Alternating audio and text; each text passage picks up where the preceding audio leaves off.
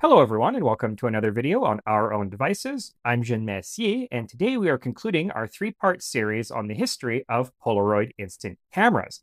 So far in episodes 1 and 2, we've had a look at some of the major milestones in the development of instant photography, from the first instant camera, the Model 95, introduced in 1948, to color pack film, introduced in 1963, to the first affordable consumer-grade instant camera, the Model 20 Swinger, launched in 1965. But all these developments fell far short of Polaroid founder Edwin Land's ultimate vision for instant photography, which was to remove as many barriers as possible between photographer and subject in order to turn photography into a natural and intuitive creative act.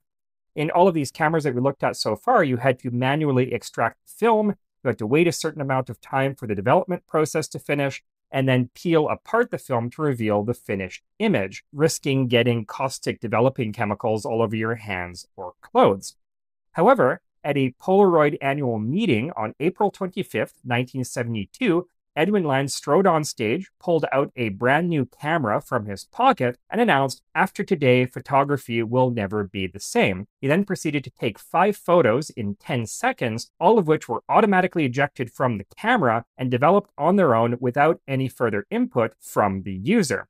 That camera was the iconic SX70, and it introduced the revolutionary new technology of integral film, which is what most of us think of when we think of Polaroid and instant photography as a whole. Now, the chemistry behind integral film is very impressive, so let's actually have a closer look at how this works. So the emulsion stack inside integral film is effectively identical to that in the earlier pack film. So you have 3 layers of silver halide emulsion sensitized to red, green, and blue light, respectively. And behind each emulsion layer is a layer of dye in the corresponding complementary color, cyan, magenta, and yellow. Behind this is a black polyester layer that serves as the backing for the photograph, and on top is the receiving layer onto which the dyes will be deposited. Above this is a layer of plastic known as the timing layer, followed by a layer of acidic plastic. And this entire sandwich is sealed behind a sheet of transparent mylar held in a plastic frame, the thicker bottom edge of which holds the pod of developing chemicals, which include potassium hydroxide and white titanium dioxide pigment. Now, as soon as the film is exposed, it is automatically ejected from the camera through a pair of motorized rollers, which pops the reagent packet and spreads the chemicals in between the emulsion stack and the receiving layer. So the development, diffusion, and deposition process within the emulsion stack carries on much as it did in the earlier pack film. And if you want to learn more about that, please check out the previous video in this series.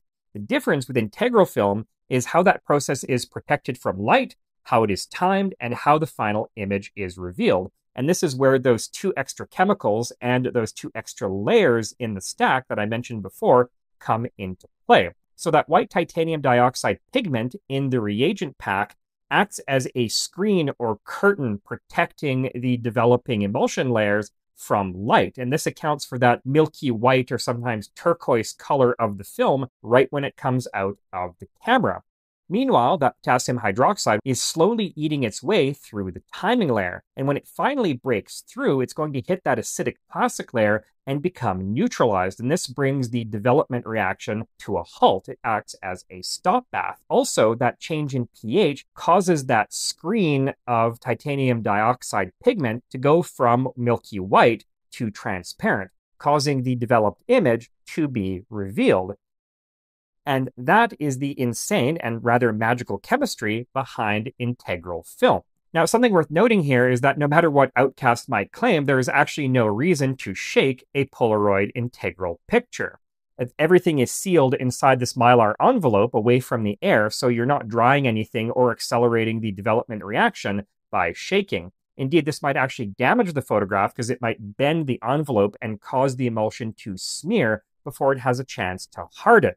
And indeed, a lot of artists took advantage of this weird quirk by smearing and spreading around the emulsion while it developed to create these very painterly, impressionistic images. And probably one of my favorite examples of this is the cover of Peter Gabriel's 1980 self-titled album, in which Gabriel himself smeared his own portrait to create the final effect. And by the way, if you haven't listened to that album, it is excellent, one of my very favorites. Now, the first camera designed to take integral film, the SX70, was no less a technological wonder than the film itself. This was actually Polaroid's first single-lens reflex, or SLR, camera, meaning that rather than having a separate viewfinder, the view through the lens was reflected up into the viewfinder, meaning that what you saw through the viewfinder is what you actually took a picture of. At the same time, the whole camera was designed to fold up into a very compact package, and this required the development of some truly unique optics to make those two functions work together. So let's have a closer look at this camera and see how it works. The first thing you're going to notice about this camera is the absolutely lavish finish on it, which includes genuine top crane leather. And this was not common on consumer electronics even back in the early 70s, but it was something that Edwin Land absolutely insisted on. Also, while this might look like it's machined from solid metal, this is actually made of glass-filled polysulfone plastic with a chromium, copper, and nickel finish on it. But this is so well done that you'd be excused for thinking that this is actual metal. And also interesting about this camera is that this was one of the last projects that legendary industrial designer Henry Dreyfuss worked on before he and his terminally ill wife tragically committed suicide in October 1972. Right, so one final note before we have a closer look at the workings of this camera is about the origins of the name SX70. So this actually dates from the very earliest days of Polaroid and was originally the developmental codename for the Model 95 camera. Now, during the development of the SX70, it was originally known as Aladdin, and just prior to its release, there were rumors that it might be called the Polaroid American or the Polaroid Nunc, which is Latin for now. However, at some point, this old code name was resurrected and just kind of stuck. Right, so let's finally have a closer look at this camera. Now, unfortunately, this is really tricky to take apart, and this particular example does not belong to me, so I'm not even going to try.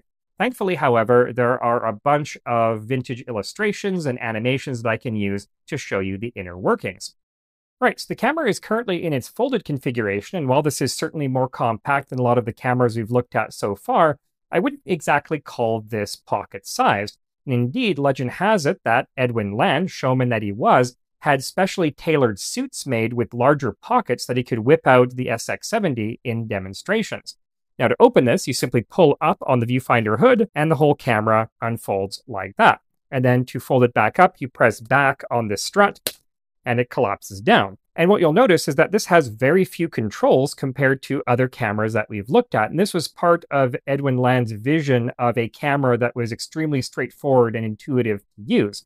So all we have is a focusing knob on the right side of the lens, and the actual dial is on the lens bezel. And you'll see that goes from 1 foot out to infinity. On the left side of the lens, we have our lightening and darkening knob, but typically this was left in the central position because this had an automatic exposure system tied to this photoelectric cell or electric eye right below the dial. And that would automatically adjust the shutter speed up to 18 seconds based on ambient lighting conditions.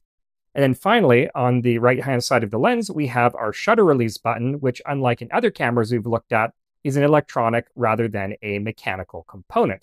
And that's it in terms of controls. The only other external features worth mentioning here are, of course, the viewfinder. We have a film counter at the back. And then on top of the lens, we have a socket for a Polaroid innovation known as the flash bar. And we've actually gone over this in my previous video on the history of camera flashes, linked in the description. So this consists of a plastic holder for 10 flash bulbs, 5 on one side, 5 on the other. So that simply slots in like this.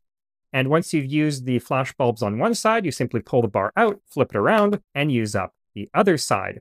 And the number 10 was chosen to correspond with the number of exposures in a pack of film. And this is what a film pack for the SX70 looks like. And like I said, it contains 10 exposures as well as yet another Polaroid innovation, the 6-volt 4-cell Pola-Pulse battery, which is to power the flash bar, the exposure system, and the rollers in the film ejection system. And this meant that so long as you had film, you could take a picture. You didn't need to have separate batteries that could run down. So to load the SX70, you would push down on this little yellow button on the side and open the trapdoor at the front. You would then insert your film pack, close the door, and it would automatically spit out the cover sheet, which is what's protecting the film inside from direct exposure to light. You would then be ready to take your first photograph. Now, before a photograph is taken, the light from the scene travels through the 4-element glass lens and bounces off an angled mirror at the rear of the camera. This reflects the light onto something called a Fresnel reflector. Now, we've covered Fresnel lenses in a previous video, and the basic idea is that a lens of large curvature that would otherwise be too bulky or heavy to manufacture can be approximated using a series of concentric prismatic elements. And a Fresnel reflector works exactly the same way, only with reflective rather than refractive elements. And the Fresnel reflector is going to reflect that light back up to a different point on the mirror and then into a concave aspheric mirror in the viewfinder, which is going to produce a floating aerial image inside the viewfinder. So when you push the shutter release, this is going to power up a 12,000 RPM electric motor that is going to turn only 7 revolutions to unlock a latch that is going to cause the Fresnel reflector to flip back against the rear mirror. Now, just as an aside, Polaroid looked all over the place for the right motor that would meet their compactness, power consumption, and speed requirements. And what they eventually found was that the motors used to drive HO scale model trains were ideal, and this is what they used going forward. Now, as the Fresnel reflector flips back, it is going to expose a second mirror identical to the mirror behind it on its lower surface. And at the same time, the shutter is going to open. Now the light from the scene is going to go through the lens, reflect off that mirror, but instead of being reflected up into the viewfinder, it is going to be reflected down onto the first exposure in the film pack on the bottom of the camera.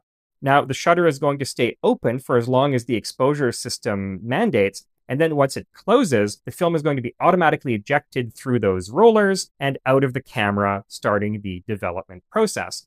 And then the Fresnel reflector flips back down, and the whole process is ready to start again. And that entire sequence of events from beginning to end takes only about 1.5 seconds. Now, this particular example of the SX70 comes with its original carrying case along with a number of really neat accessories. For example, this is a macro lens for taking close-up pictures, and the holder for the lens slots into the socket for the flash bar, and then the lens slides into these 2 rails. And telephoto lenses of the same design were also available for the SX70. This is a bracket for mounting the camera on a tripod, which just clips on the bottom and has a standard 1/4-20 threaded hole at the bottom. This is a remote shutter release for taking long exposure photos, which plugs into this socket on the right-hand side of the camera.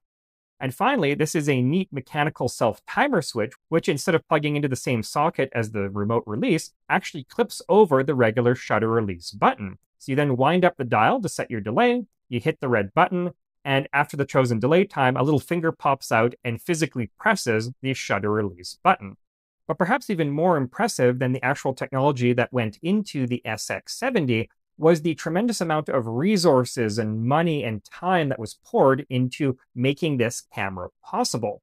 As one of you commented on a previous video in this series, Edwin Land was really the Walt Disney of the photography world. He and his company were willing to pour tremendous resources into these wild and ambitious projects based on little more than his own personal intuition and whim. And his personal maxim was, don't undertake a project unless it is manifestly important and nearly impossible. And the SX70 is perhaps the greatest manifestation of that ethos. This cost hundreds of millions of dollars to develop.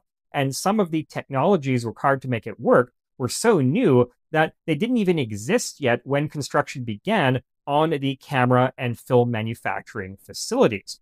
Yet, while this was a groundbreaking piece of technology, it wasn't without its teething problems. For example, the very first Polapulse batteries were found to have degraded severely between being manufactured and reaching the consumer, meaning that they were almost useless. They also tended to give off fumes that would cause the film to fog. But one of the biggest issues with the early SX70s was with the viewfinder. So Edwin Land had absolutely insisted that there be no aiming reticle or rangefinder capability or anything like that in the viewfinder. He wanted the user to believe they were looking at the actual scene. And so when it came to focusing, the idea was that the user would be able to tell whether the scene was in focus or not. And Land described the focusing process as the image coming out of a fog, almost as the developing image came out of a fog. But unfortunately, in practice, because the image was so small, it was very difficult to tell whether the image was in focus or not. Even worse, the focusing system was directly tied to the exposure system, meaning that in many cases, the photo would come out not only blurry, but also over or underexposed.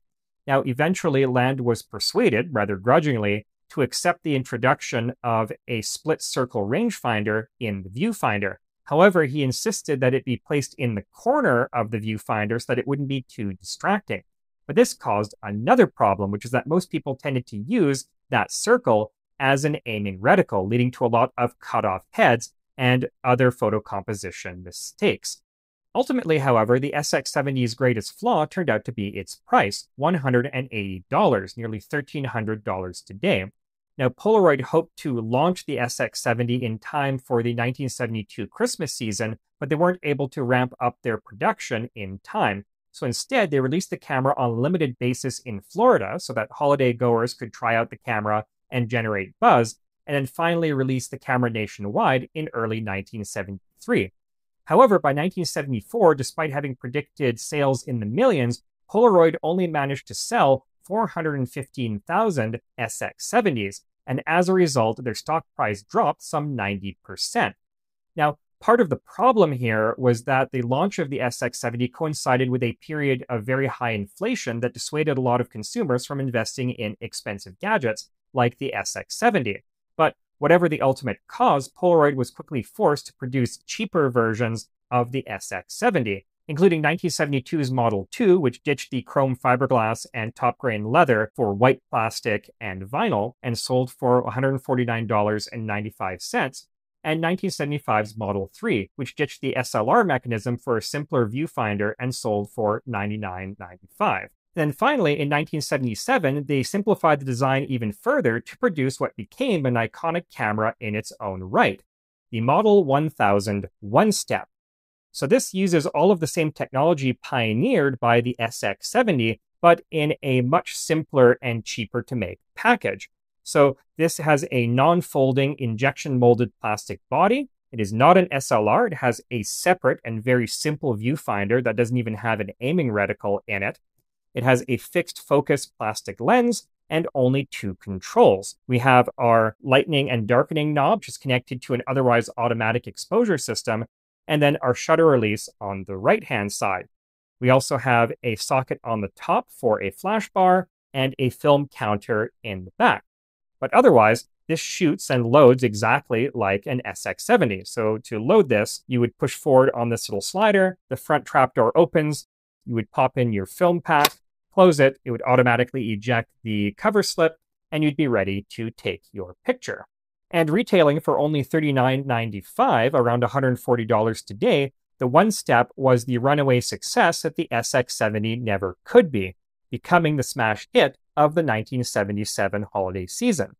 Nonetheless, Polaroid continued to produce ever more sophisticated variants of the original SX70 design, introducing advanced features like electronic flashes and an ultrasound-based autofocusing system they dubbed Sonar.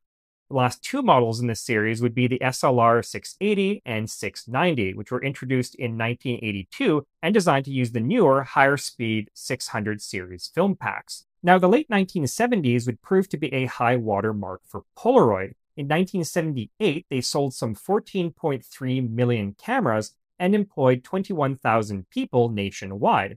And one of the reasons the company was able to stay dominant for so long in the field that they had pioneered was because Edwin Land had patented nearly every single aspect of the instant photography process, making it very difficult for competitors to develop their own instant cameras. Indeed, by the time Edwin Land died, he had some 535 patents to his name, making him third among American inventors to only Thomas Edison and Elihu Thomson. However, this didn't stop competitors from trying, and in the mid-1970s, Kodak started releasing its own series of instant cameras, including an absolutely hideous camera with an equally hideous name of the Handle, which featured a very goofy crank on the side that you had to turn to eject the film. And based on this and other infringements, in 1976, Polaroid sued Kodak for patent infringement. And while this trial would drag on for 10 years, ultimately the court sided with Polaroid, and Kodak was forced to pay out nearly $1 billion in damages. They were also forbidden to continue producing film for the cameras they had already sold, meaning that these products became worthless almost overnight. However, the late 1970s were also the beginning of the end for Polaroid, and one of the major factors in their long decline was the failure of Polavision, which was an instant home movie film system that the company released in 1977. And Polavision was really interesting because it used an additive color process very similar to something called Dufray color, which was developed all the way back in 1909.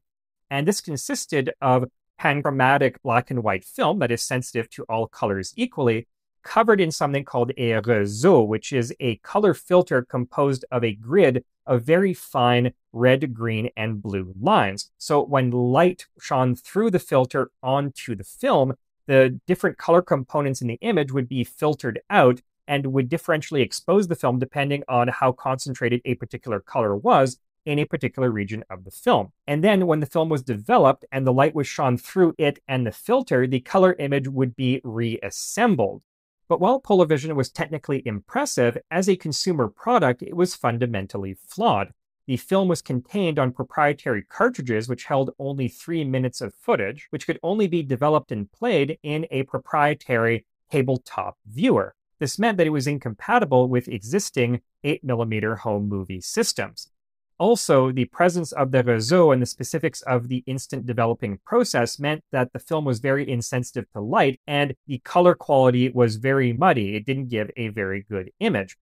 But worst of all, the release of Polavision coincided with the introduction of home video formats like Betamax and VHS, which soon rendered home movie systems as a whole obsolete. And while Polavision was eventually developed into the far more successful Polachrome format for making instant slide transparencies, the original system was taken off the market after only a few years. Now, as a result of the Polavision fiasco and a number of other commercial failures, in 1982, the Polaroid board of directors forced Edwin Land to step down as chairman.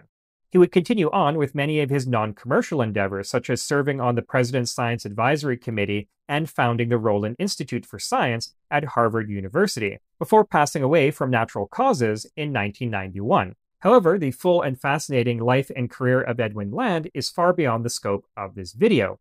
Now, unfortunately for Polaroid, the departure of Land did little to change the company's flagging fortunes. One of the big problems that they faced at that time was the rise of one-hour photo development shops, which granted the average consumer an acceptably short turnaround time on photo developing while using much cheaper 35mm film cameras. But what ultimately did the company in was that it fell into the same success trap that would later doom its rival, Kodak. The company had made so much money and been so successful for so many years off of its flagship product that it failed to adequately diversify and change with the times. So, for example, Polaroid was one of the very first companies to realize the potential of digital photography. However, rather than exploring the possibility of pure digital photography, of viewing images on screens, they spent tons of money trying to develop an ultra-compact photo printer that would replicate the experience of analog instant photography. So finally, in 2001, Polaroid filed for bankruptcy and all of its patents and trademarks were sold off. Now, the name Polaroid persisted under the auspices of the Petter Group, who used it as a brand name to sell generic electronics such as DVD players and televisions. But in 2008, the head of that company was charged with fraud and Polaroid went bankrupt once more. However, in that same year, an Austrian businessman named Florian Kaps launched the Impossible Project, in which he acquired a defunct Polaroid film plant in Ischende in the Netherlands and used it to reverse engineer vintage Polaroid film formats and sell them to hobbyists who still had Polaroid cameras. And in 2017, the Impossible Project was purchased by the Polish investor Wacław Smolakowski, renamed Polaroid Originals, and finally just Polaroid. And today, the resurrected Polaroid company continues to sell not only reproductions of vintage film formats, but also a line of consumer electronics, including digital cameras and photo printers.